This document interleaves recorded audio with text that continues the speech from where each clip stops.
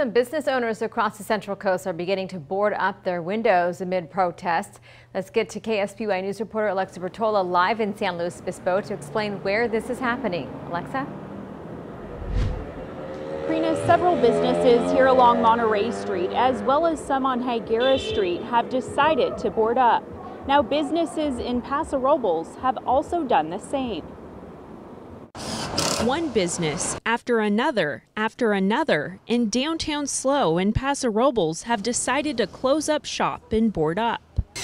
Actually, it was a really hard decision for us to do that. I just thought, man, we live in Paso Robles. Remax Parkside on 12th Street in Paso Robles boarded up just before 5 Tuesday evening, sending staff home early. Just seeing what happened in San Luis the night before, we just thought, you know what, better safe than sorry.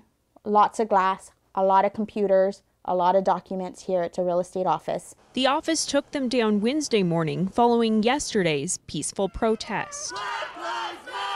And I just thought, man, you know, one broken glass, $1,000, you know, a couple of boards, $250. Down the street, Siegel's Jewelry also put up wooden protection. We were advised to board up and close until everything subsides. The shop, like many others, opened weeks ago after being closed for months due to COVID-19 to only close again. It's a major revenue loss. The business says it hopes to reopen Friday morning. It's going to be major right now that the local support is going to be the biggest influence on keeping small businesses going. As for when the other shops will take down their boards, that's to be determined.